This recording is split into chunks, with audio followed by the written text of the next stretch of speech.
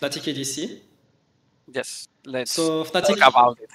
considered so many ADCs during the off-season. We should say highly sang later, because Yeah, I did highly sank too early.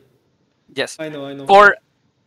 Let's talk about Rekkles. Rekkles had around 3 options. 2 of them were really important options, and was Fnatic as AD carry and Mad Lions as support, not AD carry, as support.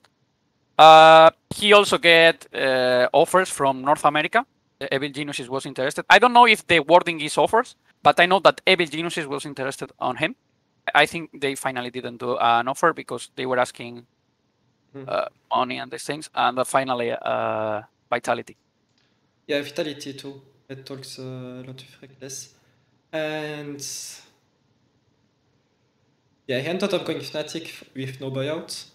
But Fnatic had many AD carries as options. As we said, Hansama earlier, Karzi. Blackcut was a later one at the end.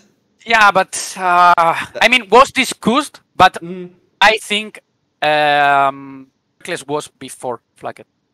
Yeah. Like he was a high priority. Yeah.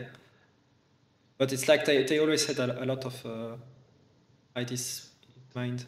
And then okay, what happened? Okay, so we got Rekkles here.